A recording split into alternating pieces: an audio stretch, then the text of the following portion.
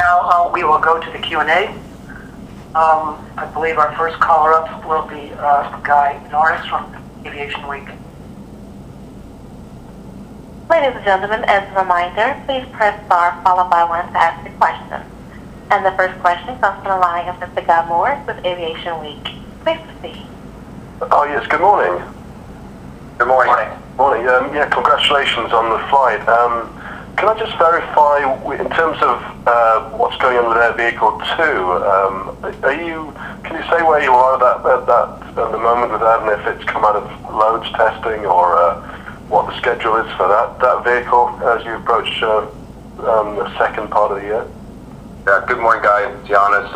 The airplane has concluded the design limit load to 130% through its test regime, which will certify it through up to a 2.4G aircraft capability.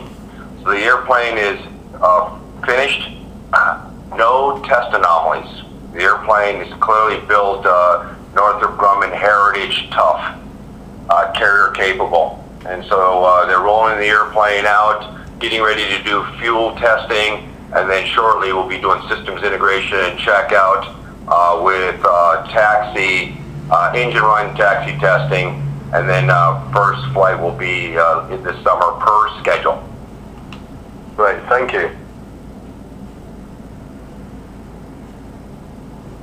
And the next question comes from the line of Sam McGraw with James. Please proceed. Hi, good morning all.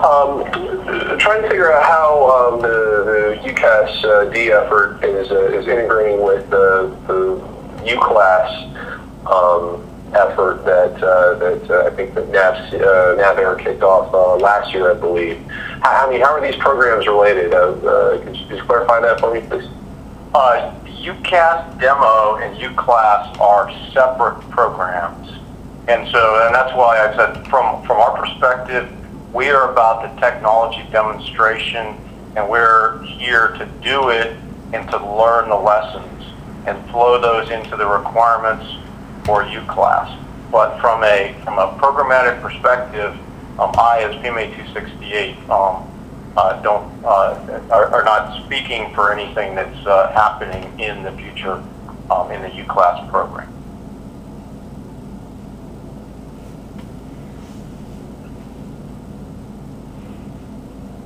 Okay, I guess next question, please. And the next question comes from the line of Stephen Trimble with Flight International Magazine. Please proceed. Hi, can you hear me? Yes, okay, I'm clear. Oh, great. And congratulations also on the first flight.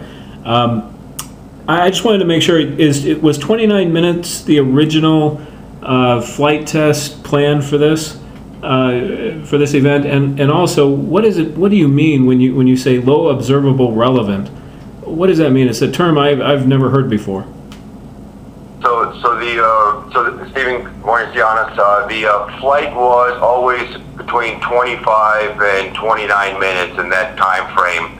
Again, just to validate the aero performance characteristics, spoiler, flight control surface, and get some speeds across the vehicle management system through the flush-mounted data ports, which pick up the airspeed. Back to your comment on LO relevant, it drives itself from the heart of a tailless shape through LO characteristics that allow you to build upon. But again, the contract only required the relevancy, the flush-mounted data ports that are the smooth tapered surface that go along the outer mold line of the airplane, flush to the composite structure, is a big part of the heart of the vehicle design characteristics, the inlet, the exhaust area. But those all work together as validating in the first flight too, the flight characteristics, airflow through those static ports, flush mounted, tapered trailing edges.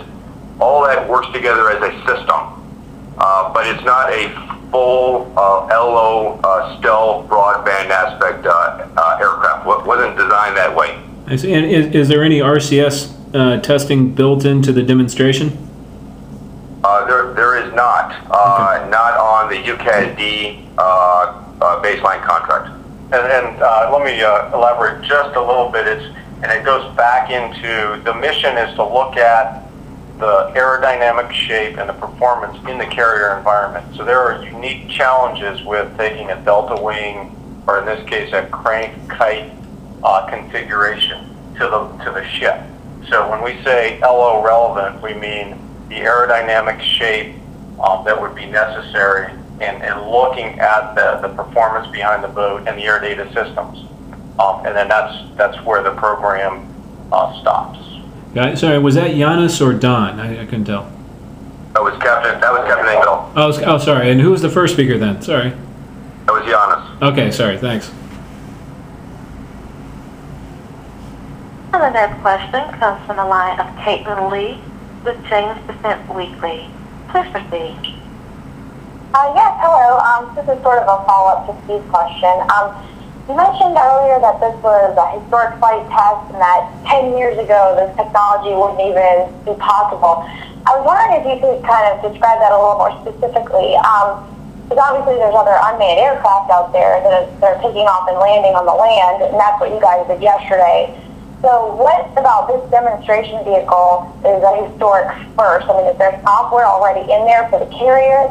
Are these LO characteristics part of that? What makes this a very unique demonstrator? What about yesterday is a breakthrough? This is Captain Engel. That's a great question, and it really is one that fascinates me as we go through this program. Is that it's really, I think, the autonomous operations that is different than the way that many of the unmanned air vehicles are being operated.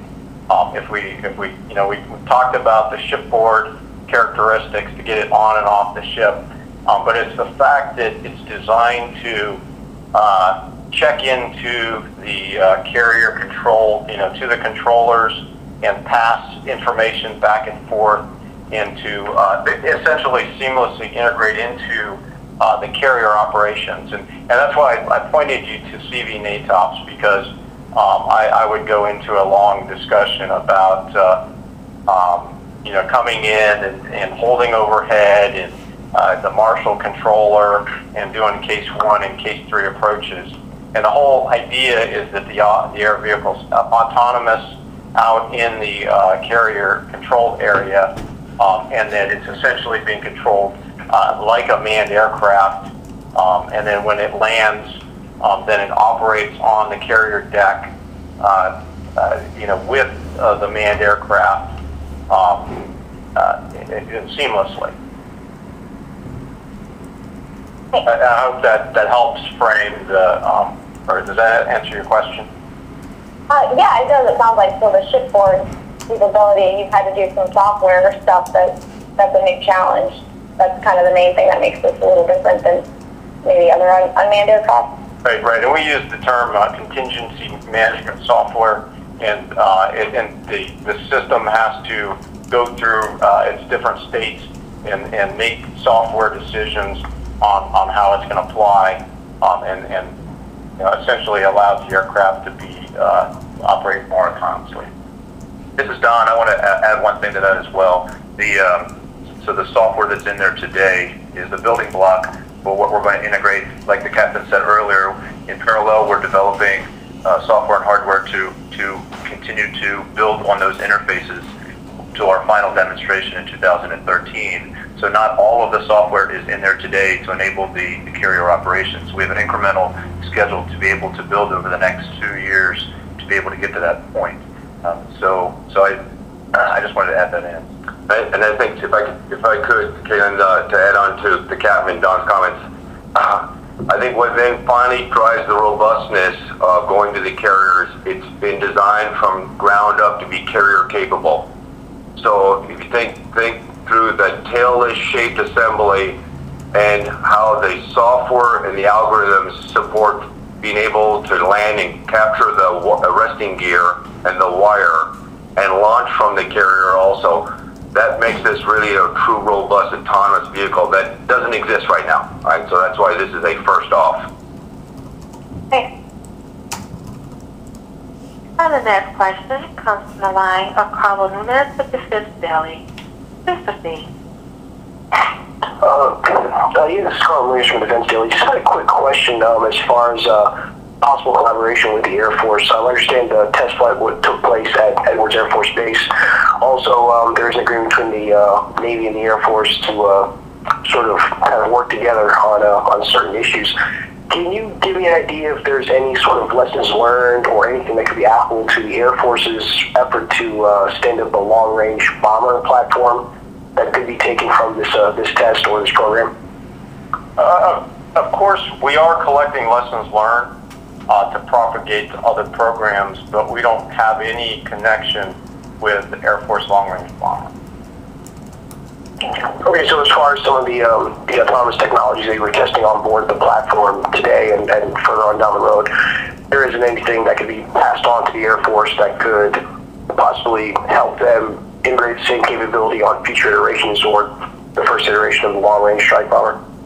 For this program, no. Okay, thank you. And the next question comes from the line of Sid Jennifer with Inside the Navy. Please proceed. Hi, I understand that there were some problems on Thursday that prevented you from launching the UCAS-D in the time window provided by Edwards Air Force Base. I was hoping that you could talk in a little bit more detail about what you kind of had to straighten out before you could launch it on yesterday. Okay, and really, the note... Sorry, who's speaking right now? Sorry, this is Captain Engdahl, and the note I sent up to Navy leadership when we delayed until yesterday. This is a great time to talk about the Edwards Air Force Base and the Air Force support that we got for this program. Because we're doing the first flight of an X-plane, then we had 3 chase aircraft. We had very complex range requirements. We had to shut down all of the roads around the airfield to do this first flight. So we had a very narrow window to complete the test, and so it ended up it was just a couple of minutes, and so it ended up when everything came together. The weather was good, the plan was good, everybody was ready to go, and we had a couple of issues, a minor maintenance issue with the auxiliary power generating system, and so we just kind of slid through that window, and by the time they got that taken care of, then we didn't have any opportunity. So as a tenant to the good flight test, we had the backup day yesterday, and as you can see, it went step by step, flawlessly from beginning to end. Okay, and I also understand that, there was a day back in December when you were also trying to fly and there was an issue with the braking system that, there were some concerns about, and you wanted to inspect that a little more before actually flying the aircraft. So I was hoping you could talk a little bit more about what was the issue with the braking system and what you did to resolve that. Yes, Sid, this is Janis Polyan. We did have, we've done a number of taxi tests, low, medium, high-speed build-up, part of the normal progression to giving us confidence to fly the airplane. And we, towards the end, we started discovering that we had this asymmetrical braking concern that highlighted itself through what was described as a difference in hydraulic pressure that we were seeing towards each of the brakes. It was a brake control valve that we changed out, and that allowed us to nominalize the pressure on the left and right side. And then as you take the pilot out of the loop, and it's all autonomous with software driving the algorithms, the speed, electronic sensors, hydraulic, mechanical devices working together, we adapted a acceleration and deceleration speeds that would better characterize what we thought we needed to do to conduct a quality and safe taxi motion. And as such, it's like everything else. We got the recipe just right, and we weren't ready to go just before the holidays, so we elected to work